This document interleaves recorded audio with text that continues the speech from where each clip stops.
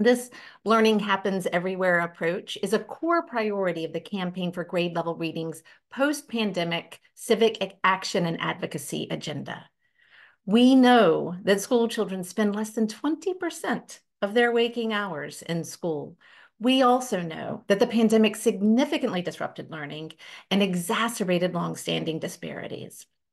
Now more than ever, all of us who care about children's early school success need to look for opportunities to accelerate equitable learning recovery. Inside of schools and classrooms, yes, but also in the many places across the community where children and families frequent. The laundromats, bus stops, libraries, playgrounds, barber shops, waiting rooms, museums, houses of worship, and the list goes on and on and on, and can be tailored to a local community and its landscape and assets.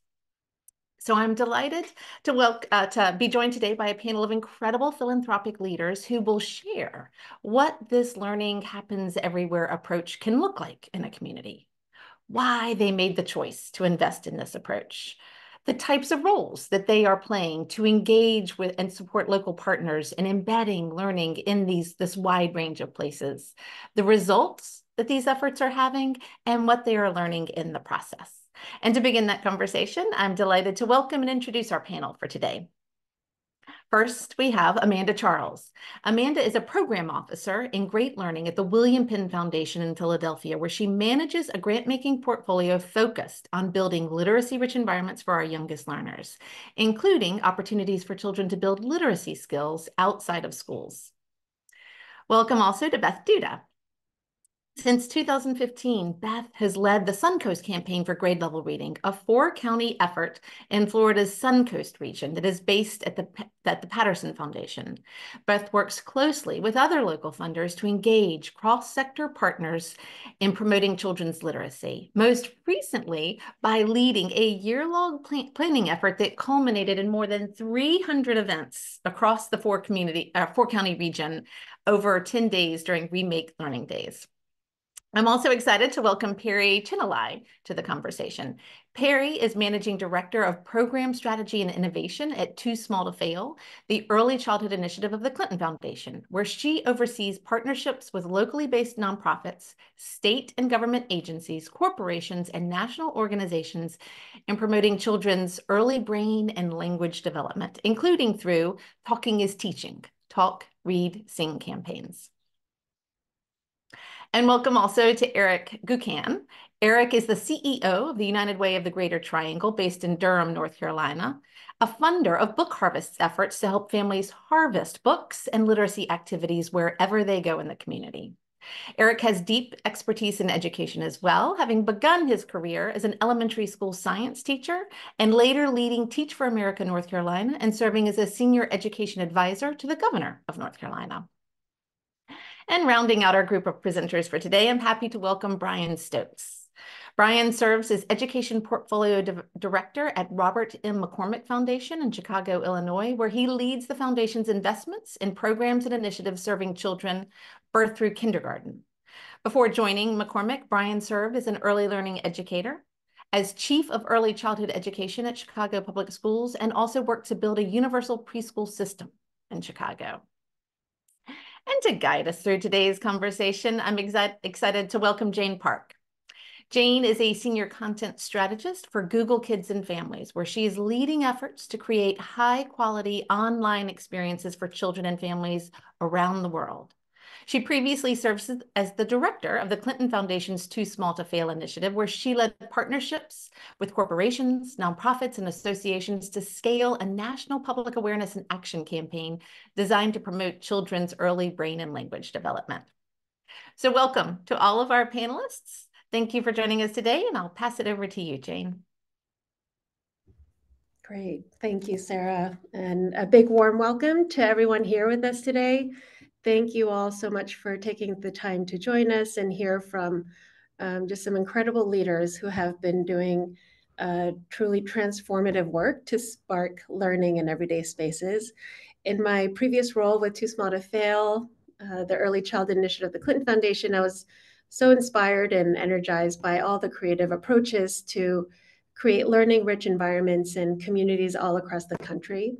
I'll never forget the faces of kids just walking into a playful, learning rich laundromat, playground, barbershop, hospital waiting areas, even family courts, and just seeing how their faces lit up as they noticed that they entered this unexpected space really designed specifically for them, and hearing from parents just how welcomed and supported they felt in their role. And over the years, and I'm sure our panelists can attest to this, we've seen not just these faces of joy and appreciation from the parents, but also evidence that these approaches are working to transform the way kids and families are interacting, playing, talking, reading, and singing together in these spaces. And we need support from all sectors to scale what's working and to keep innovating in this space. So today, we're so fortunate to have some great examples of the ways in which philanthropy can embrace the idea that learning can and should be supported community-wide. And to set the stage for today's conversation, I'd like to invite each of our panelists to give us a quick high-level introduction to where your foundation is working, what your efforts look like, and then we'll dig deeper into really just the power of this approach and the roles that philanthropy can play. All right, so let's go in alphabetical order here. Amanda, hi Amanda. Amanda, Hi. hello, you're with the William Penn Foundation in Philadelphia. What do your efforts to promote literacy-rich environments look like out there?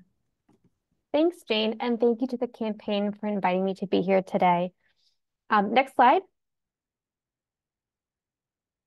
In Philadelphia, the William Penn Foundation has supported a variety of pilot projects that create learning and opportunities for children and families in public spaces and neighborhoods.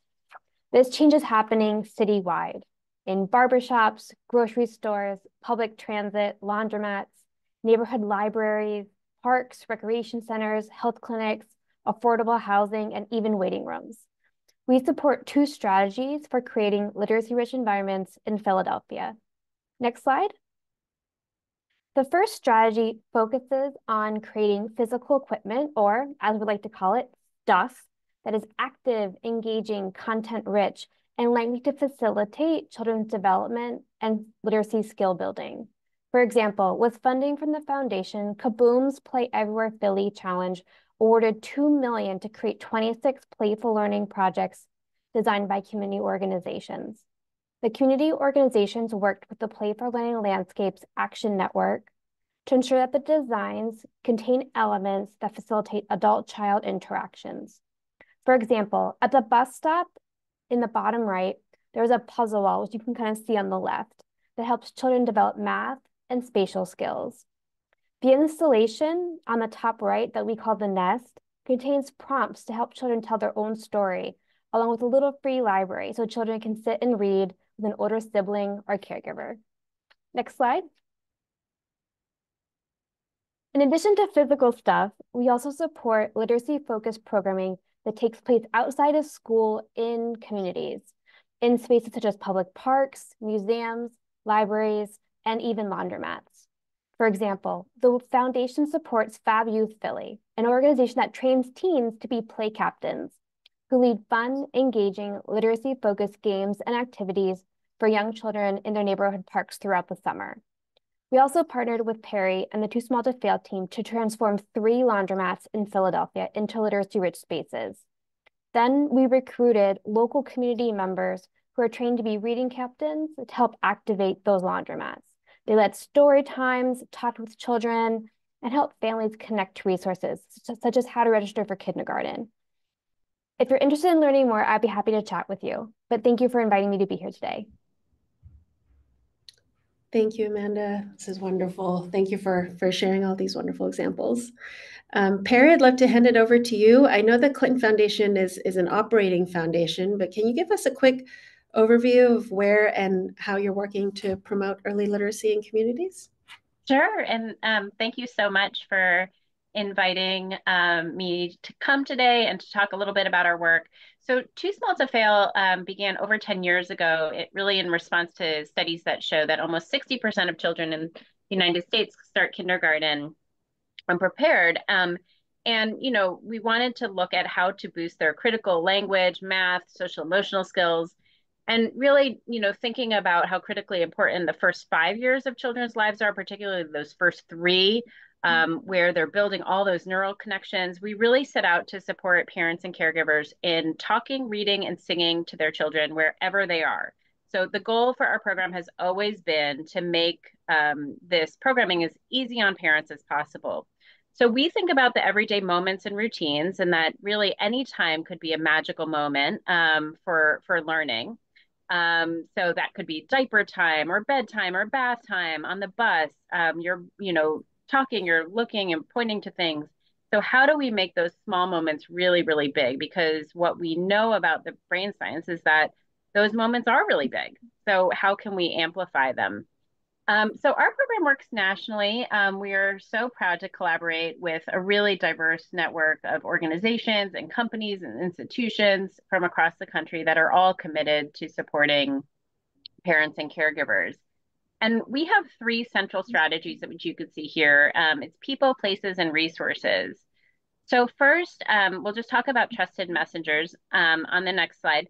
The Too Small to Fail's, one of our first key strategies is really to work with whoever it is in the community that parents and caregivers go to and trust when it comes to parenting advice, when it comes to life advice, when they learn about the importance of engaging with children and get ideas on how to engage.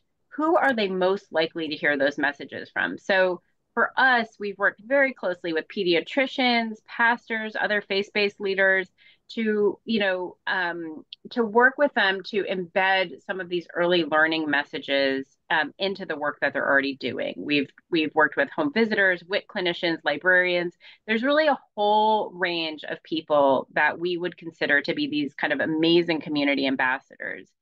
And what we find is that when there is a trusted messenger to really help parents engage, it provides kind of that stickiness, to those messages.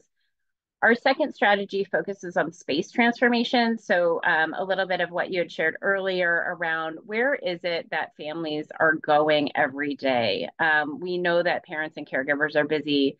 So we set out to try and meet them wherever it is in the spaces that they're already going with young children. Whether it be the laundromat, the playground, the transportation. So what we do is you can see here in this picture, transform these spaces to be learning rich environments, as Amanda was saying, with books, bookshelves, seating areas, posters. There's another space transformation here, which you could see that we did in Napa, California. And then the last strategy that we really use and think about is the tools to facilitate change. So we know, it's really important to make sure that books are in the hands of children and in their home libraries. And so we distribute lots of books, lots of objects that enhance their social emotional development, and also materials that encourage talking, reading, singing, or prompts on them. So you'll have onesies that that say talk to me or let's talk about any number of topics. And then just lastly, in addition to our three strategies, we think a lot about media and the role that media can play to kind of help create that echo chamber of early learning messages and the importance of talking, reading, singing. So you'll see some billboards, you'll see signage and bus stops.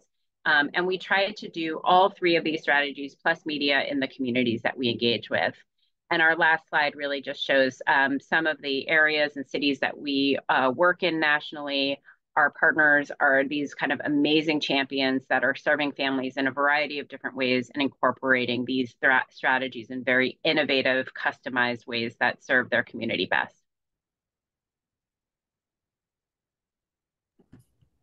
Thank you, Perry. As you were talking, I wrote down one of your quotes. Any moment could be a magical moment, not just learning rich, but magical. And we've certainly seen those faces and just that spirit in some of these spaces that you described. Thank you for sharing all these wonderful examples. Beth, I have seen you in action. We have been together at events before, so really nice to see you here today. You're with the United Way of the Greater Triangle. I'm sorry, you are with Remake Learning Day. I know you just wrapped up Remake Learning Days, an incredible community-wide series of events in Florida's Suncoast region. Congratulations. Can you tell us a little bit about that effort and others that the Patterson Foundation supports throughout the year to promote learning in everyday spaces? It's good to see you. Great to be here today. So my title is the director of the Suncoast Campaign for Grade Level Reading. We're a 4-county initiative in Florida in Charlotte, DeSoto, Manatee, and Sarasota counties. And we're looking at how we can build an ecosystem of support so that our children thriving becomes something that our entire community is focused on, rather than it being something that just schools or pre-K centers are involved in. So as we have been building this movement on the Suncoast, one of the things that we actually learned about in one of these webinars is Remake Learning Days. It started in Pittsburgh with Remake Learning and the Grable Foundation. And when we first heard about it, we thought it would be a wonderful way for us to really garner community support around family and parent engagement. So Remake Learning Days is where hands-on learning opportunities for families take place across our region. Every event was free and open to the public and provided an opportunity for parents and children to learn side by side. We started in 2022 with a 10-day festival. We had 150 events our first year and about 10,000 people in attendance, which we were thrilled with, but we knew we could do better. And in 2023, we had 204 events over 10 days with 25,000 people in attendance. So we actually expanded this year to a 15-day festival, which allowed us to have 3 Saturdays. And we had 304 family-friendly free events happen across the region with attendance of more than 36,000 people. So we were just thrilled with the participation. Remake Learning Days events happen with different themes. There's the arts, maker spaces, outdoor learning, science, technology, youth voice with a professional development component. And we had a range of activities. One of my favorites, you can go to the next slide, you can see the helicopter here. This was a forestry helicopter that landed on the grounds of one of our public housing communities. So children and families were able to get in the helicopter. It was a firefighting helicopter, so they learned about firefighting as well as about aviation. And then there were many community partners there that had hands-on activities for the families that dealt with aviation. Up at the top, you can see a white bus, and it's an organization that actually allows you to paint the bus. So when it comes to the site, it's completely white. And then throughout the day, families and children are allowed to paint the entire bus, and pictures are taken. It was a really great way for families to interact together. And I think all of Remake Learning Days give parents the opportunities to see their children in a light that perhaps they haven't seen before. Some of our events are quite large and some quite small. We had some events that happened at schools where we had, thousands of people that attended, and others at libraries where maybe it was 30 to 50 people. We work with the communities, our event hosts, to make sure that they are all trained in program content and how to market to the size audience that they want. So Remake Learning Days has actually become a year-long activity for us to convene and gather and learn from each other. So very joyful. One other thing that we do to ensure that we're turning everyday spaces into learning spaces is we too are involved in laundromat work. We host something that we call Pop-Up Neighbor Through Laundry events. And we do it about 12 times a year where we actually take over a laundromat, for 5 hours on a Saturday. Everyone who walks through the door has all of their laundry fees paid. And we have community partners there with us, like the health department or the food bank, the libraries, to make sure that the families are having an opportunity to engage with some of the organizations that they might not have even known were around. So we're very excited about the work and are looking forward to continuing to grow. Wonderful. Thank you, Beth. I can only imagine the face of the kids stepping into a helicopter, like painting a real bus. I notice it said honk in the back. So fun and joyful. Thank you.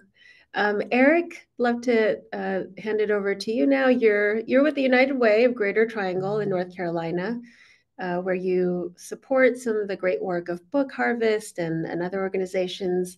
Can you tell us a little bit about what those efforts look like? Absolutely, and thanks, Jane. I am here repping Book Harvest, one of our very favorite organizations. Every community, I live in Durham, North Carolina. I'm actually at my house right now, and if you go down the street, there is a laundromat, and it is a Book Harvest laundromat. If you go to the Common Market, want to get a sandwich, there's a Book Harvest presence there.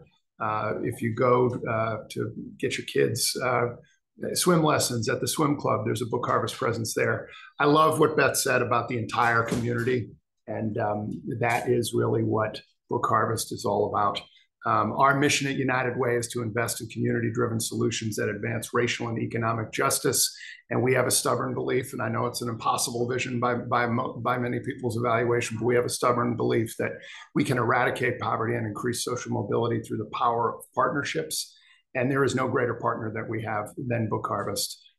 They are in lockstep with our values, and you see them there. And they incorporate a lot of the same strategies that you heard my colleagues talk about. But I'm just here to attest.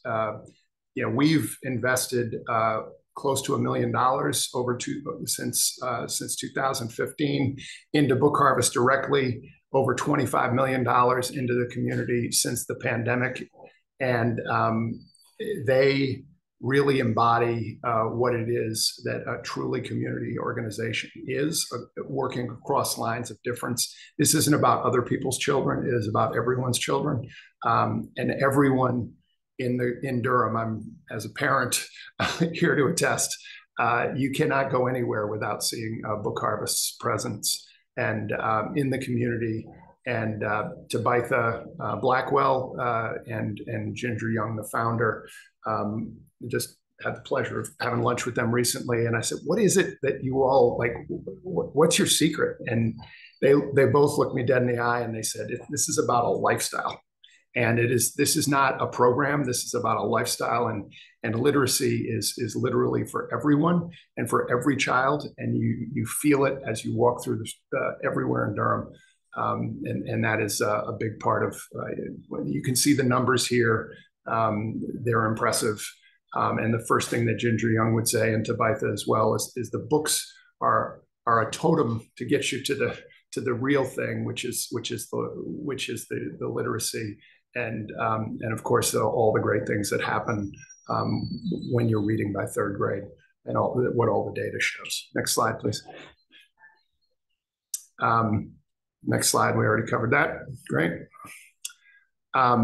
And I, these are just concrete examples. The laundromats, the book hubs, the family space, and the story walk. I'll let you all read those, but these are the things that, as I mentioned, are just infiltrated throughout. And the sort of crown jewel and sort of the proof positive, similar to what some of my colleagues were talking about, is they have a Dream Big event on MLK, and literally everyone in town goes to that thing, regardless of what part of town you're from, or it is something that connects the entire community. And we do a lot of community engagement work at United Way, and I look at it as where we all want to be. And I speak on behalf of not just a funder, but anybody who's in this community. So we're super proud of the work that Book Harvest is doing. I mentioned our investment in Book Harvest. It's not nearly enough, and every community needs a Book Harvest in their community. And we're just so proud to be a part of it. Wonderful. Thank you, Eric, for sharing. Love all the photos and just these examples of communities being connected, families and kids engaging together. And I also happen to be a member of the Ginger Young fan club as well. You can't possibly not be a member of the Ginger Young. We're all part of the Ginger Mutual Admiration Society for sure. Thank you for sharing and just for your investment in this organization and so many others to make this work possible. All right, Brian, great to have you here today. You're with the Robert M. McCormick Foundation. Would you be able to provide us with a glimpse of what your foundation is doing to promote healthy early learning and development in Chicago's everyday spaces? I think you're muted, Brian. Oh, I'm sorry. I thought I was unmuted there. Thanks so much, Jane. Great to be here and great to have a chance to talk about our work in Chicago. We can go to the next slide. So Robert R. McCormick Foundation is really focused on, I'd say, focused entirely in Illinois and focused especially in Chicago, and in particular communities in Chicago that have been historically under-resourced. And so our kind of framing for our education work is ensuring that children in Chicago have access to quality early education programs, birth through kindergarten, and that children really have the opportunity to start kindergarten ready to thrive in school environments designed for their success. Next slide. And so we think about this in sort of, thinking about the child at the center. This originally wasn't read. It's an interesting background here now. But, thinking of the child at the center, thinking about who are the adults who positively impact that child's development, parents and guardians, educators and leaders. And then how do we support the communities those children and their families are a part of, as well as the systems that sort of undergird and impact the resources they have available to them, the programs they can take part in, and the resources in their community. And so we look at our strategies kind of fitting in, within families and communities fitting in three buckets. So we think about, how do we support parents and guardians as their child's first teacher? And then how do we think about, thinking of sort of the model of in an early child classroom, the environment being the third teacher. How do we think about the community as being the third teacher? And so in our family community work, we really focus on saturation, community assets, and then direct parent support and engagement. So in, a few quick examples, I know we're behind on time, but so in saturation, we think about how do we support embedding positive parenting strategies throughout a community. So for example, we've been able to work with a partner in DeKalb County, the DeKalb Regional Office of Education. They're a unit of local government, but they've been a powerful advocate for high quality early learning in their community and statewide. So they're leading work called Basics Illinois. So they're bringing the basics model that started as the Boston Basics, bringing it across Illinois. And what they've been able to do in DeKalb County is really embed the basics throughout their community. So if you walk into the public health department, which I think they said, half or more of families visit in their child's first year, you're seeing books, you're seeing the basics principles, you're getting a pamphlet tuned to your child's age and development about strategies, activities, ways to help stimulate your child's development. And that's kind of throughout their whole community. And so they're helping communities across Illinois do that same work. They're working in public parks and creating toddler gardens. So we're really excited about thinking about how we continue to embed that throughout various communities across the state. We also engage in supporting direct parent support and engagement. So we work with the Behavioral Insights and Parenting Lab at University of Chicago. They've created a text messaging program called Chat to Learn. And so the idea here is that parents sign up, they get these text messages, they get age-appropriate prompts, insights, activities, et cetera, that they can use their children in any setting. And then next slide. As some of my peer funders here in the call have also done, we've been supporting playful learning landscapes. And so we work with our Chicago Children's Museum to help transform ordinary spaces into places for play. And so, for example, in the North Lawndale community on Chicago's west side, The most recent installation was in a family community resource center, which is where families access a range of public benefits like WIC and SNAP. If you go into the waiting room there, before standard waiting room, lots of chairs, not a whole lot that's very exciting for families. Now there are activities focused on literacy, focused on social emotional learning that parents and children together can engage in, but also that children can engage in independently. So it's really promoting learning, promoting interaction.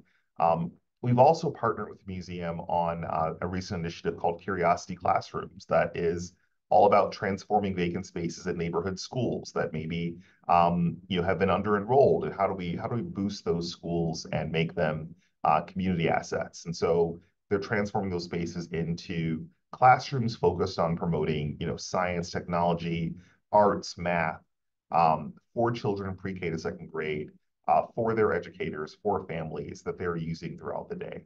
And so that's really a core principle of ours, is thinking about how are we supporting community assets and transforming spaces. I think that's the end of my slides there. Wonderful. Thank you, Brian. Appreciate all these great examples as well.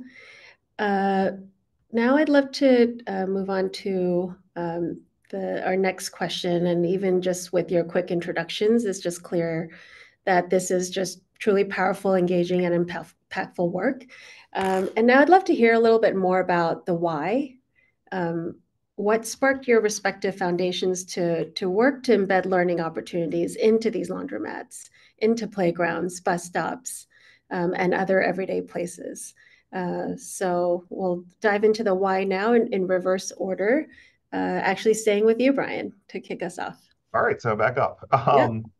So I would say a few things. So I think this has been a strategy that precedes me, but that I've been very excited about and continue to support. I would say we're really thinking about a lot of our work is supporting, as I mentioned, the systems, policy advocacy, funding, et cetera, as well as formal early learning settings like home visiting centers, et cetera. But then the missing piece is, where are those spaces where families are already spending most of their time, which is at home or elsewhere in the community. Where are spaces where children might otherwise be bored, waiting, expected to sit still? How can we turn those into learning spaces and learning opportunities? For example, one of our playful learning installations is across from a food pantry. Families are often waiting, there may be long lines, and so that's an instant opportunity for learning. We're also thinking about, where are places that families visit on a regular basis where we can create learning opportunities. One of our playful learning installations is a math house along a boulevard in the North Lawndale community. And so it's down the street from a school, and there are families that pass by it every day. As they're taking older siblings to school, younger siblings have this consistent learning opportunity in their lives. And then also, where are there places where creating learning opportunities enhances the work that's already happening for families. And so thinking about the health department in DeKalb, that's a natural place where doctors, nurses, health counselors, et cetera, can enhance the learning that's offered by the basics. Great. Thank you, Brian. Eric, would you like to go next? Yeah, Brian and the McCormick Foundation have some really great framings for the why. And I would just say, from my own personal background, I spent an awful lot of time as a teacher, and working with teachers and working with leaders and working inside the schools. And that obviously is crucial and important. But as I think Brian was articulating, kids and families spend most of their time outside of the classroom. And I think the answer to why we would invest in those spaces is because that's where the kids are, and that's where the families are, and that's where the learning continues. So I really liked in Brian's slide about how he was saying that the environment is the teacher, and so how we can invest in that environment to make it a more beautiful space. I believe it was Amanda's slides that showed the before and after of the laundromat, and if we can enhance those spaces and turn them from mundane spaces into joy spaces, and then you associate that with reading and literacy, I think that's the ball game. So to use a baseball analogy, Jane, Jane's got a budding baseball star. So yeah, thank you. Thank you, Eric. And yeah, I can relate just from being in these spaces and observing kids. You create that environment and they run in and they know what to do. This is what they naturally do. And so it's just kind of creating that environment for them. Yeah, it's not a formal space, it's a place to go play. Yeah. All right. Beth, you shared some wonderful examples before, but if you could share with us a little bit about the why.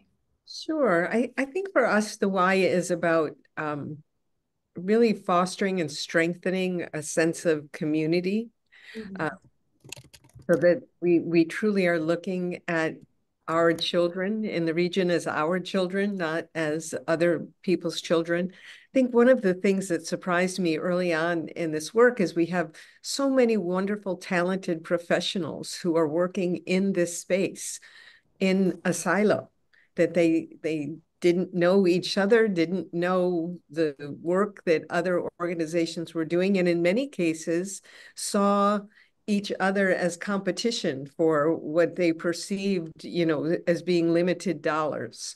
So as we've been trying to foster that sense of sharing and to really make our opportunities opt-in opportunities, to get rid of that sense of competition, and to allow the professionals working in the space to get to know each other as human beings.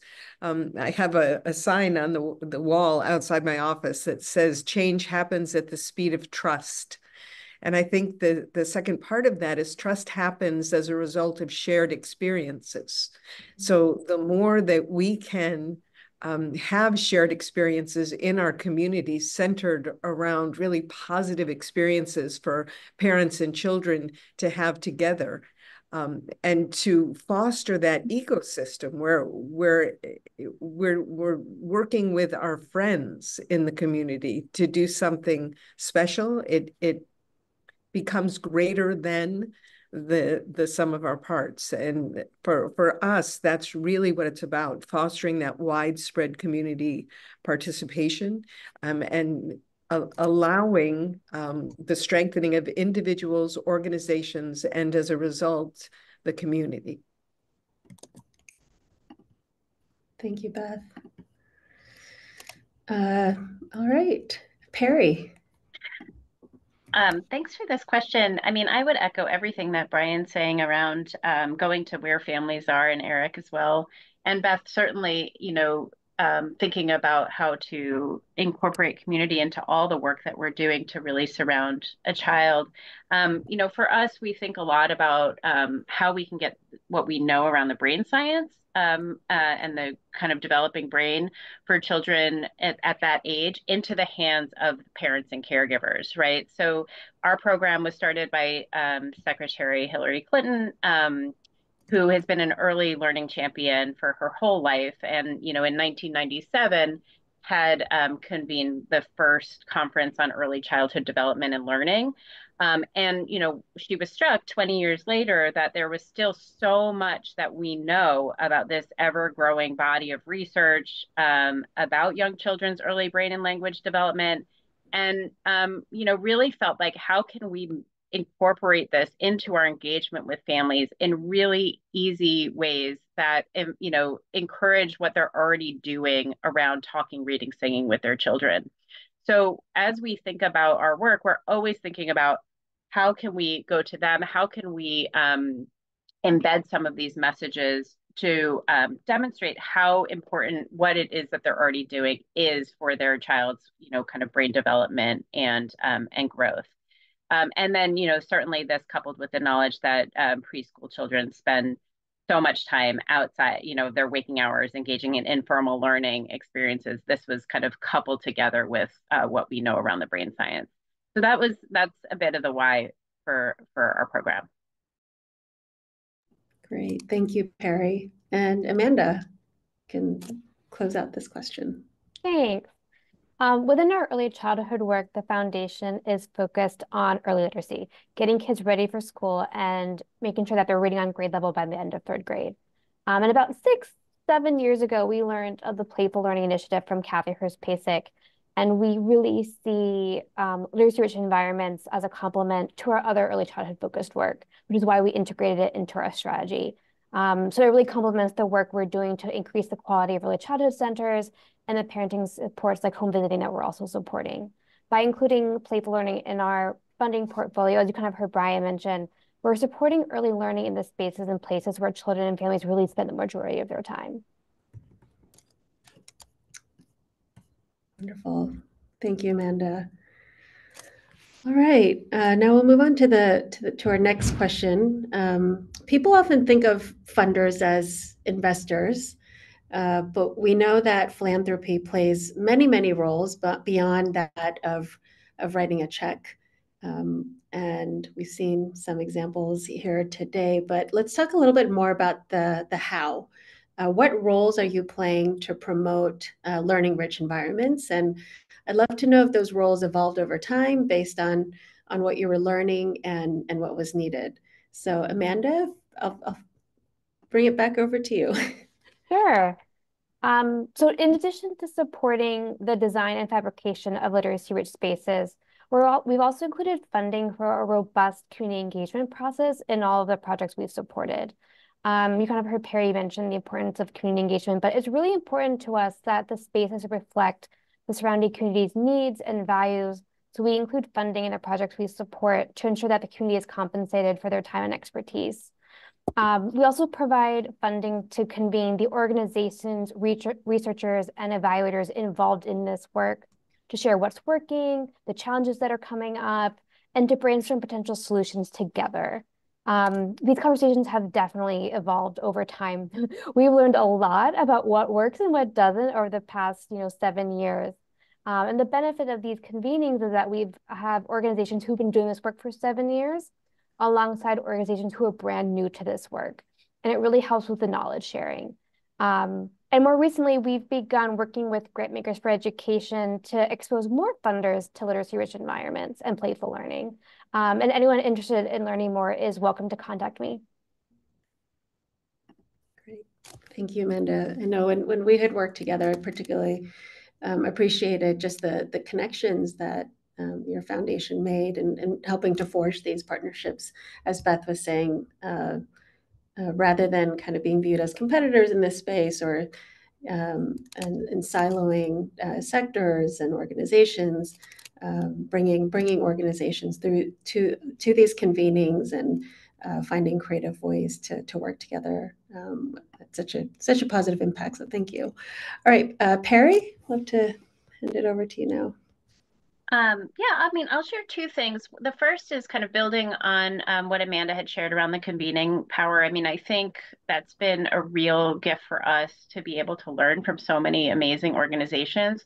One of the things that we think about too, as we're thinking about convening, is how we may be able to bring together leaders from different sectors. So some of our convenings have, while included philanthropic supporters, also tried to include early education,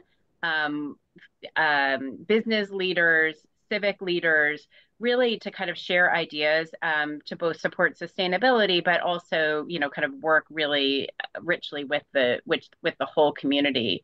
And then, in addition to convenings, I think we've been in the really lucky position to have some incredible funders who not only bring us together and connect us with other grantees, but also, who provide a lot of thought partnership and space for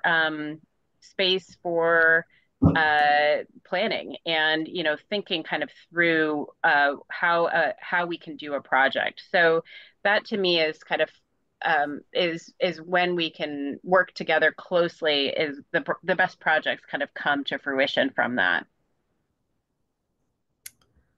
Well said. Couldn't agree more, Perry. Thank you. Beth?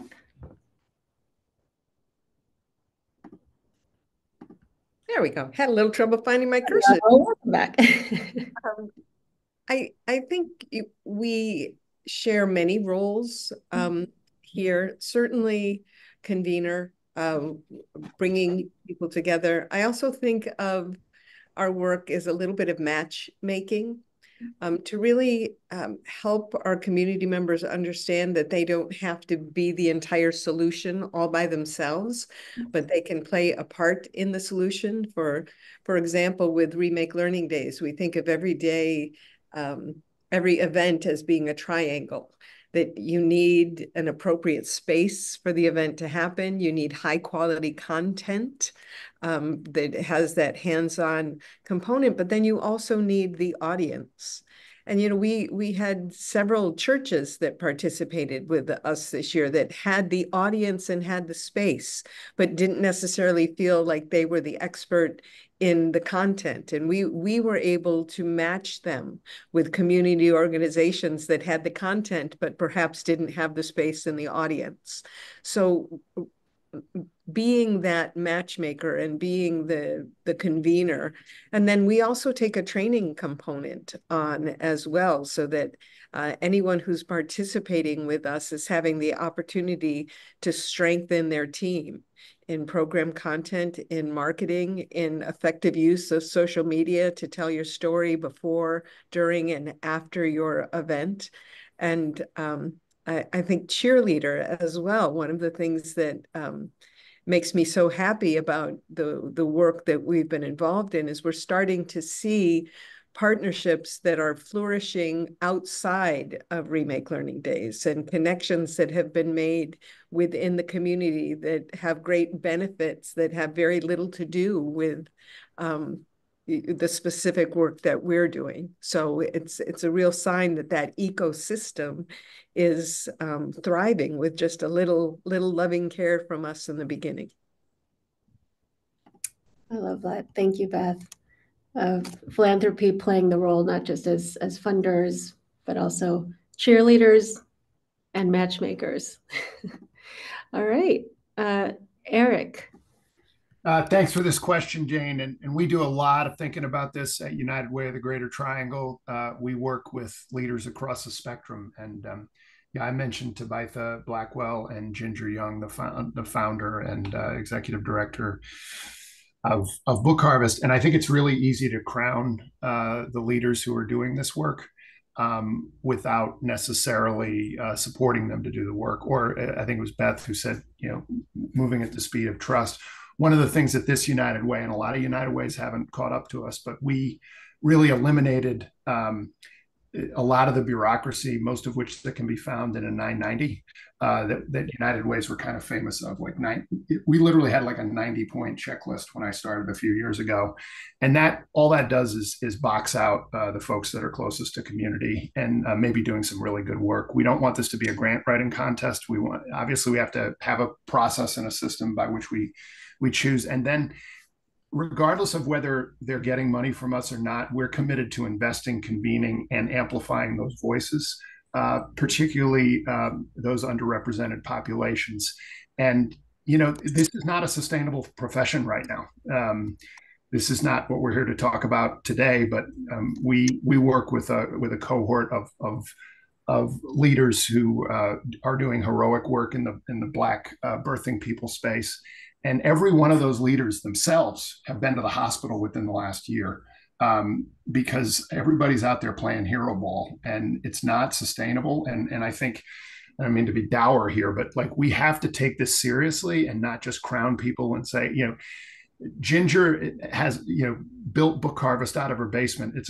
Or out of her garage, and those are great stories. And funders like us love those stories. But what are we doing as funders to sustain that equity and leadership, and really make this a sustainable profession for the long haul? And I think Beth and Amanda and Perry just laid out some great strategies to do that. But it's just so important that we're taking care of the people who are doing this work. Absolutely. Thank you. Thank you, Eric. Brian. Well, it's hard to go last in this group. I think everything's been covered. I would say, I think, you know, to Beth's point about sort of being, you know, matchmakers and cheerleaders, I think that's probably a role that I see we've been able to play, especially because we have a really a place-based focus. And so thinking about what are promising things that are happening, that, you know, ideas that people have, programs people are developing at a citywide or statewide level, and how can we leverage the resources and connections that we have, in communities with often, maybe smaller or less prominent organizations. How can we make sure that they're at the table as co-designers of things that are going to be happening in their community, and how do we make sure that they're at the beginning really as equitable partners, and how can we also ensure that the communities that we're focused on can take advantage of resources that are happening, that there's really meaningful collaboration happening, so that people who are already connected to families are connecting those families with resources like text messaging, like community-based resources. Yeah, not a whole lot I can add there, but I think the matchmaking piece is what resonates with me. Thank you, Brian. All right, well, you've all been clearly investing in this work for a few years now. Can you tell us a little bit about the results you're seeing? What kind of impact are these efforts having on children and families, and on the partners who are engaged in this work with you? Brian, I'm going to hand it back over to you and go in All reverse right. order. Make it I would easy. say a few things. I saw a question, I think, in the chat about kindergarten assessment scores and what impact are we seeing on third grade scores, et cetera.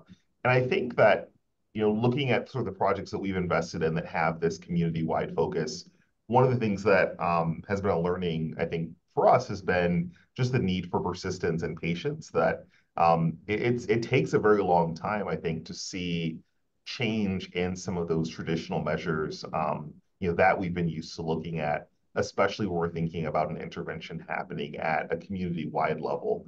And so, we may not immediately, or even in 3-4 years, see that we can draw a straight line from that intervention to a change in test scores. But what I do think we're able to see is joy, excitement. We're able to see, I mentioned, the math house that we built in, North Lawndale, working with other funders as a part of our playful learning work. And the first time I visited that, there was, I mentioned sort of, people who are, younger siblings dropping off older siblings. There was a mom, with her young daughter, I think it was like 3, and she said, she insists that we come here every day. And so there's this sort of joy, and there's this, I think, level of excitement about something being built in a community that maybe has not had resources being added and resources being brought, but also starting to really think about those spaces that have been underutilized now becoming community assets. There's value in that. There's value in investing in, in sort of learning in a community. I also think, to the earlier question, there's a lot of change that's happening and impact that's happening in terms of sort of unlikely partners and organizations working together, organizations that maybe are larger, having partners that are working closer to families and working at a community level, partnerships that otherwise wouldn't happen if it wasn't for these kinds of efforts. Thank you, Brian.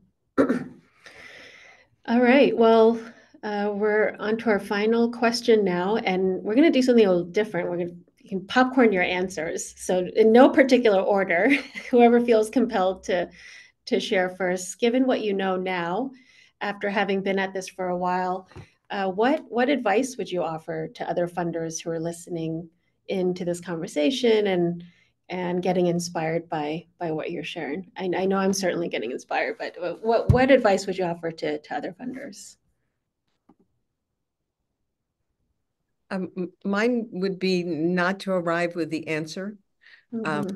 Arrive and be very curious and try to find out what the assets are that individual or organization is bringing to the table, and being creative on how that might work for the whole. I think many of the things that have happened and we've received traction with are things that have evolved, and they've evolved by pulling together the very willing to work on it, and then doing things in such a way that it becomes attractive to others.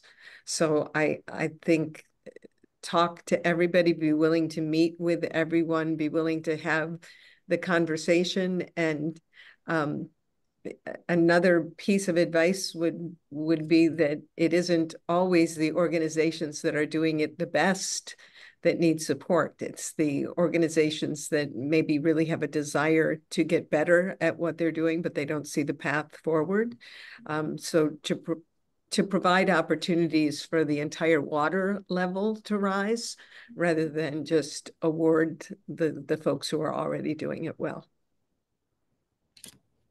Thank you, Beth.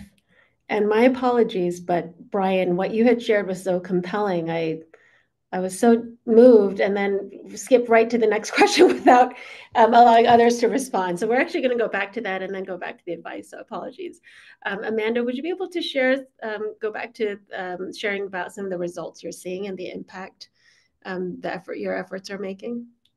Sure. It's a nice kind of continuation from what Brian was saying. It's been challenging to assess this work at the community level. So we've really been focusing on outcomes such as number of conversational turns, the amount of like letter, number, spatial language used. And a key focus of our work really has, over the past couple of years, been to help establish a proof of concept for literacy-rich environments and playful learning to really help prove that these spaces can contribute to children's learning and development. And I would say, like, we're really proud that that the pilot evaluations in Philadelphia and evaluations from across the country have really contributed to that proof of concept to show that these environments can work. And I would say, in addition to focusing on child outcomes, I would say another key piece of our evaluation work has been a focus on continuous quality improvement. So it's helpful to know how these environments impact one community's set of children and families. But the lessons learned from each project inform the next. So we're really continuously learning about how to do this work a little better every single time, which is incredibly helpful to, again, improving those child impacts and child outcomes. Wonderful. Thank you, Amanda. Perry. Sure. So I really appreciated Brian talking about the joy and excitement that children get from these spaces and just what that means for community. I also, in Too Small to Fail, we've done about 16 different evaluations of the strategies that I was mentioning before in terms of trading trusted messengers and, transforming these spaces. And I mean, ultimately, we really tried to use all of that evaluative data to do more of what works and leave behind some of the things that don't work. But in addition to, some of what we've learned, we're able to kind of lean into specific strategies that I could just talk really briefly about. The first is that while the high quality resources and place-based approaches are really important to our work, the trusted messengers are really our secret sauce, right? Like we have transformed a number of different laundromats in different spaces. And when a librarian walks in, it's like the whole room kind of enlivens, especially when the librarian is from the community and or is a recognizable person. To the families, like these are the things that have really made a lot of our spaces sing.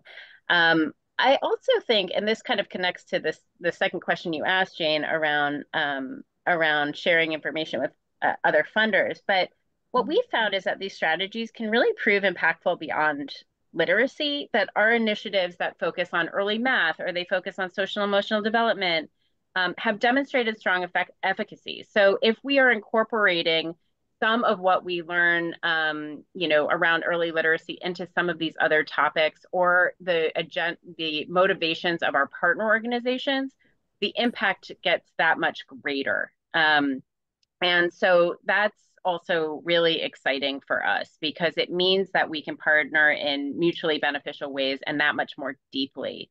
So I'll stop there, but I feel like I could go on and on because we've learned a lot of lessons that, and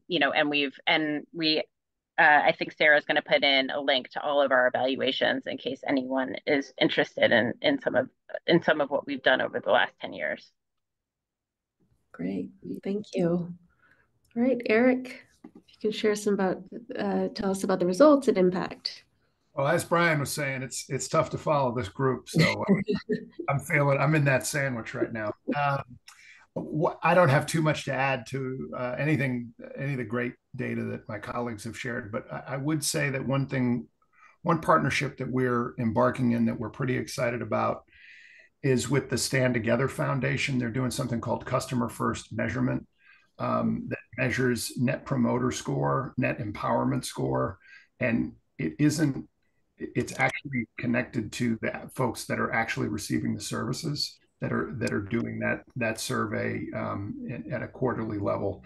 So that's been a really interesting partnership for us, and something that I think, having spent a lot of time in data, and when you're looking at, as Brian was saying, the sort of things like test scores and all that, all really important stuff, but it's hard to make the direct correlations. I'm really glad to hear about Perry and Amanda's work that their foundations are doing. I'd love to get a look at those studies, but that's something that we're excited about, is that customer first measurement piece. That's great. Thank you, Eric. Okay, now we're really going to go back to the advice question. Beth, loved what you shared about arriving with curiosity. So thank you for sharing that. Is there anything else you would like to add? I would just like a chance to talk a little bit about the results that we're seeing. I think one of the things that we use as a measurement tool is, are we building that widespread community involvement? And what I can say is, what we're seeing is that everything becomes easier the more people we have involved in it. So from our work with Remake Learning Days and our Suncoast Summer Reading Challenge and our attendance awareness work, we put forth an opportunity in the community earlier this year that if organizations wanted to get a group of 6 people or more together to read a book about early childhood and meet 4 times to talk about it. And with very little work on our part, we had more than 90 book circles and more than 1,000 people in the community that were willing to gather 4 times to talk about the importance of early learning. And all of that happens because everything feeds on what came before it.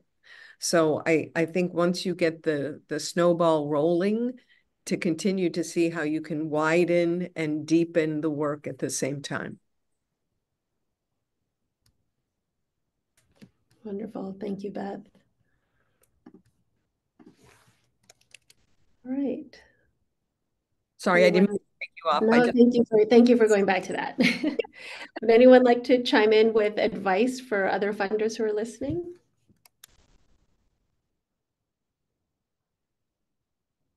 The only thing I would share, thinking of our experience, especially with playful learning, is thinking about the funder role.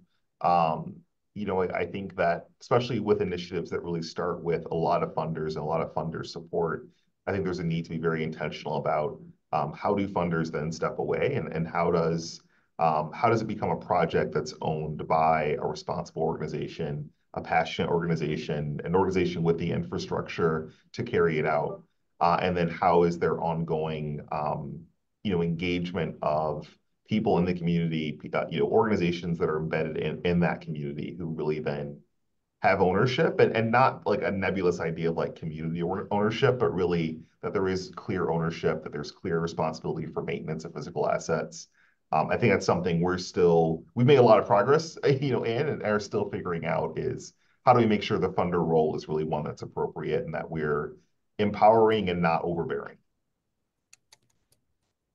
Yeah, I think Beth said something that was really powerful about staying curious, and being curious, and our net promoter score with our funded partners was 80. So obviously that's really strong data, and I can tell you that the way that we've done it is we've showed up and listened, not showed up and we're not overseers, we're partners, and it's easy to say, it's really hard to do, and I think there's a tendency sometimes to not think you're going to be welcomed in these spaces, and sometimes these conversations might be uncomfortable or harder, and they take more time. but just getting out and getting shoulder to shoulder with community, asking questions, you can separate yourself pretty quickly, I think, by just being that physical presence in the lives of these leaders. That's great. Thank you, Eric. Something I've learned is that this work falls in a continuum, and it can look like a literacy-rich environment can be as simple as paint and chalk on a sidewalk, or it can look like a much more expensive play structure. And I think the amazing thing with this work is that both of those examples can contribute to children's learning and development. So I would really encourage all of the funders on this call to partner with their communities to find the approach that works best for them. And I think it's helpful to know that there are organizations out there who can help you get started, like Kaboom, like the Playful Learning Landscapes Action Network, and like Too Small to Fail. So want to share that piece of advice. Thank you, Amanda. It's such a great point about just the range of options and opportunities. All right. Anybody else like to share before we move to Q&A? All right. Seems like we have quite a few questions here. I'll start with the first one from David Lowenstein. Hi, David.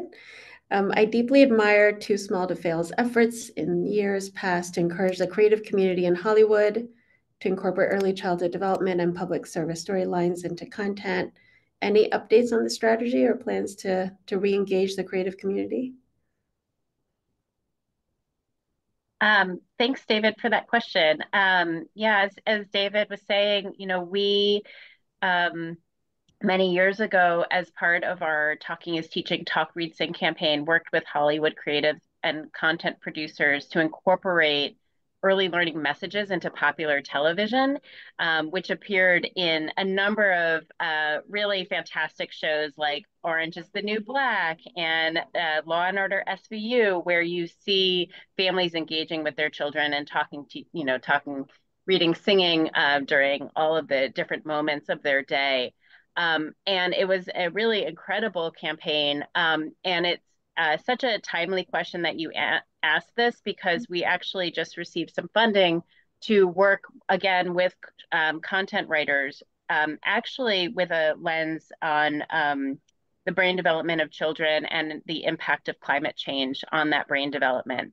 So we're going to be taking, and we just finished a narrative playbook that we're going to be taking to Hollywood to work with to executives and content creators to really think about how the brain development of children are being impacted right now by by all of the different environmental factors that that affect their growth. So I'm happy to share a little bit more about that project offline, but we have seen that working with popular media to be extremely effective, both in some of our work with content creators, but also in our work with Univision. And always thinking about kind of that echo chamber, so that we have people on the ground, we have billboards, we have media, we have all of the PSAs on radio stations, really working together to kind of meet families where they are. Great. Thank you. Thank you, Perry. I was wondering if any of the other panelists may want to also respond to David's question about just potential partnerships with PBS Kids and local stations to cultivate learning. I know one or more of you have probably partnered with local PBS stations before. Well, I can say that PBS Kids has been a tremendous partner with us with Remake Learning Days, events, providing content, hosting their own events, being at other people's events. They have terrific educators who are willing to work on lesson plans and really help to train the event hosts and all. So it's been a very positive experience. And when, quite honestly, I was afraid to call them because I thought they would, think we were small potatoes and not want to engage. And that wasn't the case at all. They couldn't have been more wonderful. Thank you, Beth. If I can, I'll just add that we funded our local PBS station, WHYY, to create 2 children's television shows, one for children ages like 0 to 3 and one for like 3 to 8, that recently debuted. They're actually available for free on YouTube if you go to WHYY. But they all featured like local Philadelphia landmarks and artist organizations and local institutions that are just like famous here. So I was really excited to have local children and families kind of celebrated on these television shows. And it was a really nice partnership. Wonderful. Thank you, Amanda. All right, we have a question from Anna. I'd love to keep learning how CGLRs and that of your partners here and beyond work focus on school readiness and school success, connects with early relational health and the degree to which school readiness success challenges can, to an extent, resolve when parents have less stress through economic supports, when caregivers know child development, when kids can develop good social skills and relationships, and when social isolation is reduced.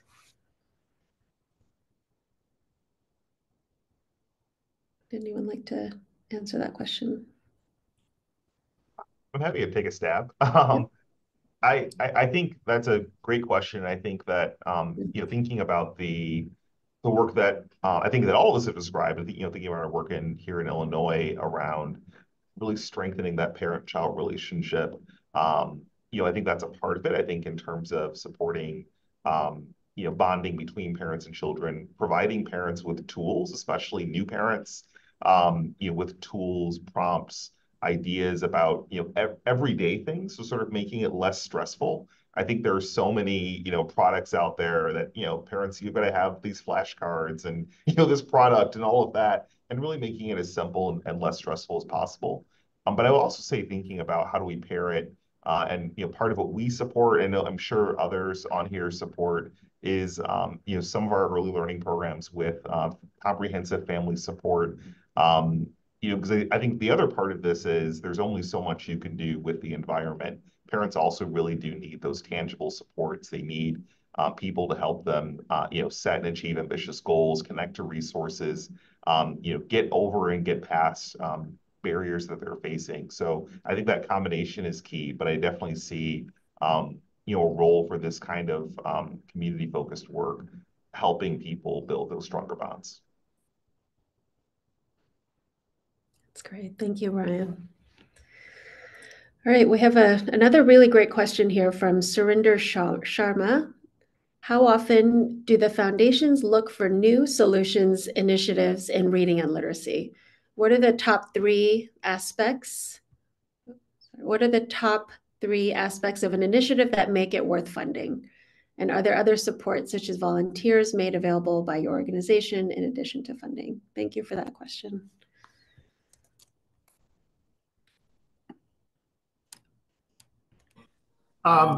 We have it's not a direct literacy program, but I think it's worth noting. We have a program that we call the Triangle 10 to Watch. And sorry, there's yard work being done outside, so sorry for the noise. We fund up and coming leaders under $1 million in terms of their overall revenue, give them leadership development and support. We invest obviously financially in them. And we've seen some really incredible results, kind of rocket hockey stick kind of growth in terms of their impacts, the number of people served. And these are often leaders of color and or women that we focused on. And we've with many of the organizations that we funded over the last 6 years, we've seen growth of we've seen tripling of growth. So I think just investing in that young leadership pipeline and being really intentional about connecting the gingers of the world with that leadership pipeline is important.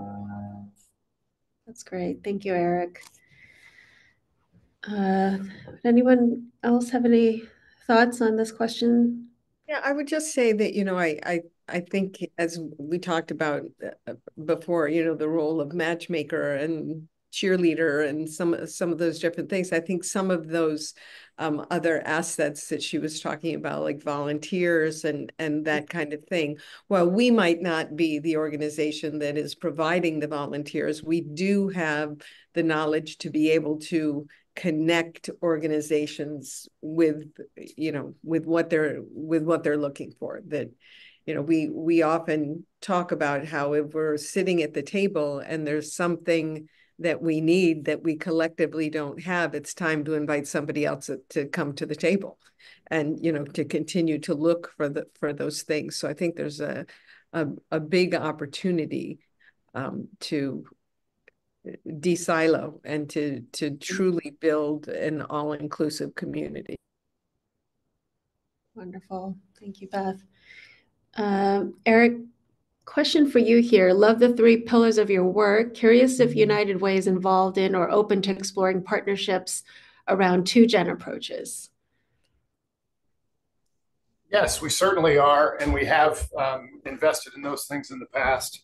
And I think being really intentional about making sure that we have enough funding to make it matter is important. Right. I think I've seen 2-gen and place-based work really well, but we actually had to, when I started, we had to recover from, sometimes you spread it around like peanut butter and you're forcing marriages. That is not the way to do it. So yes, we are interested in 2-gen approaches for sure. Great. All right. I think this question is probably for you, Brian. What is a math house and how can we implement such a thing? Yeah, that's a great question. And I was like looking in the background here to see if I could find a photo because I would have been a great photo to include. But I'll say, this was a part of, and I'm happy to like try to find some and send them later, a part of our math-focused installation along a boulevard in the North Lawndale community. And so there are interactive math-focused activities, outdoor activities. And one of them is sort of a house that has, I think there's musical instruments, there's some like counting games, there's some, sort of math rotating kinds of things. But it's sort of a play, like a physical playhouse that's all designed around math. And it's all either child-directed or parent-child activity together, math-focused activities along with prompts for adults. So we'll definitely try to find some photos of that one and share those. Great. Thank you. And any guidance on how Math House can be implemented? Yeah, I would say, and I think Amanda probably has some great ideas around this as well.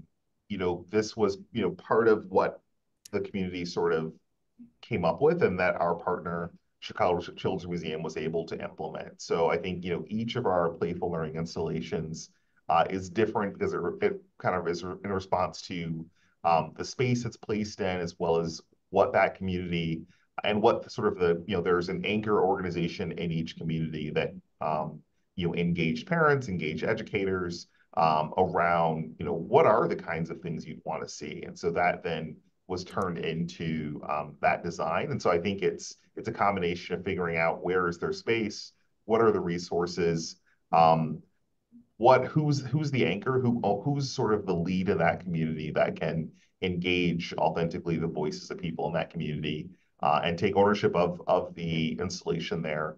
And then having really an expert partner, in our case, the Chicago Children's Museum, that can design, implement, turn that idea into something tangible and durable and meaningful as a whole experience.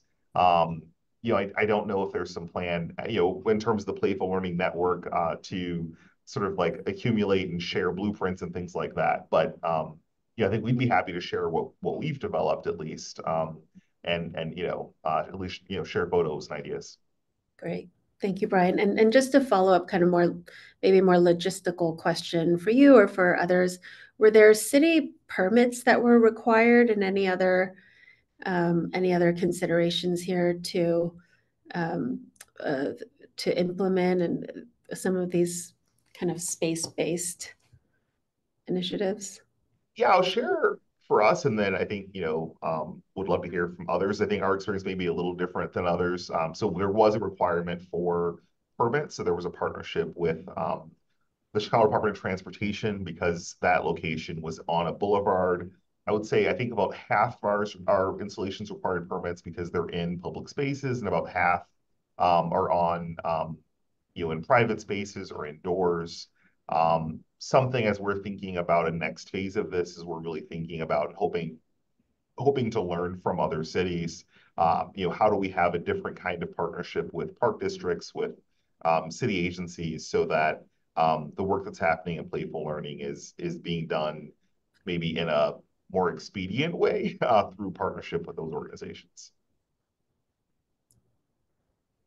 Yeah, I would just add that oftentimes the community organizations we've supported are really good at engaging the community and coming up with a really like innovative, creative design.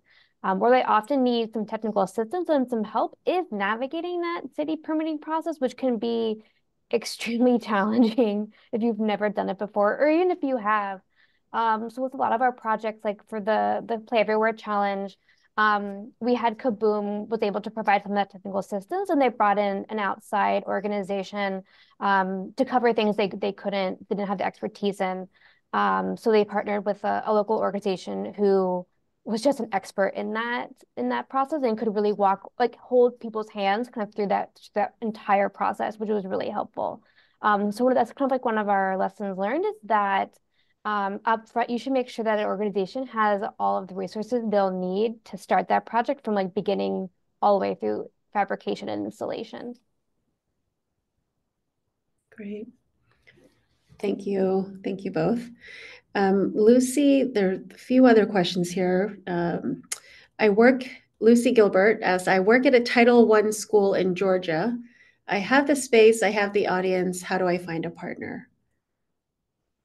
Any advice or thoughts there? There's so many ways that you could go about it. One of the first things I would do if you're teaching at a Title I school is I would ask all the other teachers and support personnel at the school, who do they know in the area that you're looking for? If you wanted to bring an arts or cultural or institution in for an event, or if you wanted to have, an on-site field trip or things like that, to ask your inner circle first, who do they know who knows somebody? And that's a great way to start. But then also, you can ask foundations in your area. Without asking for funding, you can ask for connections. And I think the thing is just not to be afraid to ask a question that you might get a negative answer to, because it's the answer will come to you in an unexpected way. Again, if you stay curious and are willing to wonder about what's possible.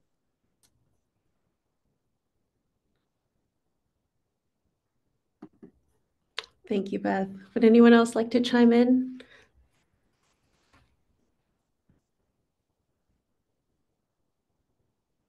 All right. Amy had a question here. Hero Ball, love that comment. Are you referring to compassion fatigue and supporting the mental health needs of our advocates and servant leadership? What does that look like? And are there examples or what this could look like to ultimately scales and keep our leaders out of the hospital per se? Yeah, I am not a mental health expert. I think certainly mental health is a huge part of this continuum. These jobs are lonely, right? It's lonely to be an executive director of a small nonprofit. And I mentioned our 10 to watch and our ability to convene leaders, and sometimes with no agenda, and just have them share space together and talk about, I'm not necessarily in the room. I'm usually not in the room. And I think just providing that space is really crucial. Sometimes it obviously is about a certain topic, like mental health might be one of them, but that ability for leaders to share ideas is something, we all do within our own organizations, right? We all have convenings where we put leaders together. And I think too often we don't do that in community nonprofit work. And we might crown someone like Ginger or Tabitha and not do enough to support them or to support the ecosystem that is going to create more of them. So that's what I mean by hero ball. And too often, I think Beth did a great job of articulating to the teacher about how to stay curious, but like you stay more curious when you're among others like yourself, and that's why Beth immediately started with talk to your fellow teachers, like you know, but that is not something that is intentional. I can tell you, walking schools for decades, the idea of like walking across the hall and actually collaborating is not something that system is designed to do. And we as funders can help to create some of those ecosystems and those systems that prevent the burnout and prevent the hero ball and create real cultures of learning and expertise and where people can really thrive. Wonderful. Thank you, Eric. All right, we'll close with one final question here from Susan. States often braid federal and state education dollars. Have any of the foundations on this panel worked together to create greater impact in communities by braiding their resources? Example, one foundation focuses on early literacy, another supports young families, another might provide literacy materials, not as separate initiatives, but as an intentional collective impact through an embedded community program. I can speak a little bit to that, Jane. So we do have some experience with working with Department of Education, both on the state and federal level. We actually have a Michigan statewide campaign with funds that we received from the DOE to fund their Great Start collaboratives, which are early learning centers throughout the state of Michigan. And one of the great things about our work with them is that we provided kind of the 3 strategies that I went over at the top of the webinar to each of the Great Start collaboratives, and they customized their programs according to what makes the most sense for their communities. The state of Michigan, as you know, is quite rural in some areas, quite urban in other areas. So they were able to create tactics that work best for their communities. And I think what's really nice about that model is that the funding was started with the DOE, but each of those local counties found locally sourced funding, whether it be sponsorship from local business or a community foundation to kind of continue those efforts. And so now when you go to a community in Michigan, it's actually kind of hard to tell which came first or which funding is funding which part of the strategy. And so that's when we feel like the key for us was the customization of that strategy, right? Like we went to some rural areas where a transit or like a bus shelter strategy with early learning messages was not going to work because there's actually no transit system in that area, right? So we see that across the board. We're doing some similar work in Indiana with the Department of Education, and we've done a lot of work also in California with Department of Social Services and kind of some of their state funding there. So happy to talk more about that with you if you reach out. But we're always trying to think of that kind of diversified revenue sources to support the work in a very ongoing and sustainable way. Wonderful. Thank you, Perry. And thank you to our audience for all the terrific questions. I'm going to hand it over to Sarah, but before I do that, I had this thing at our house with the kids where something comes up and someone says something and we're like, wow, that could be like a really great bumper sticker. So as you were all talking, I did write some like bumper sticker notes that I just want to recap, and I was just really compelled by. Perry, as you said, and this is by no means not to say that some of the other remarks weren't compelling, but every moment could be a magical moment. Embed, infiltrate, saturate, turning underutilized spaces into community assets, philanthropy playing a role in investing, convening, and amplifying, fostering widespread community participation, creating meaningful connections, serving as overseers, not as overseers, but partners, thinking about our work as matchmakers and cheerleaders, arriving and being curious, and last but not least, it's not my children or your children, it's our children. So thank you to all of our wonderful panelists. Thank you for allowing me to come with curiosity and learning from all of you, and hope we can really continue all of this work. And thanks to everyone here today. Thank you, Jane. Thank you, team. You. Yeah, thank you to all of the panelists. Thank you, Jane. I want to get all of your bumper stickers and post them all over the back of my car and be that person driving down the road. No, seriously, this has been an amazing conversation. We ran up to the end. I know we're over now, but I could have listened to y'all for another half hour. So thank you so much for joining us. We'll bring up really quickly the slides.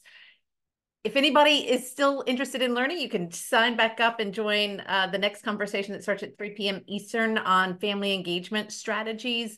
We've got another great session for next Tuesday, and we'll be kicking off our June with a Kindergarten Matters session on transitions between pre-K and K, followed by a Crucible Practice session on June 11th. And then quickly, just want to make sure everybody knows that we have set the dates for GLR Week 2024. Posted a link to this in the chat. Stay tuned for some more details. We'll be launching or sharing all of the different sessions and how you can register for those in the next 2 weeks. So stay tuned.